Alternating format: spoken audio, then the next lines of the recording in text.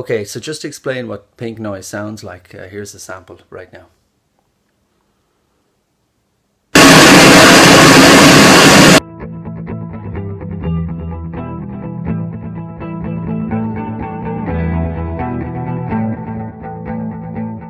Okay, so just to explain how sound insulation testing works, I'm in an office at the moment where we're carrying out sound insulation tests, and behind me here I have the dodecahedron speaker that we set up in the office, and obviously we use our analyzer, and I do 6 measurements in this room. This is called the source room, so we do 6 in here.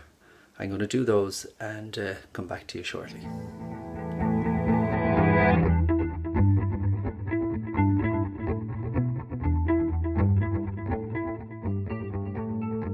So right now I'm in the receiver room and I have the source in the source room next door. You'll hear it running now. So I'm going to measure the sound pressure level in this receiving room right now.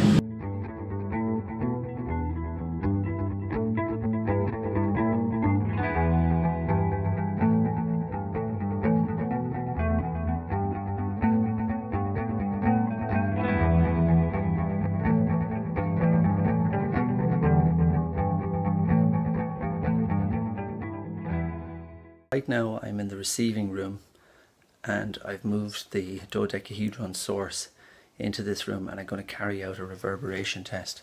So I have the sound level meter set up on a tripod here, and I'm just going to start that test now.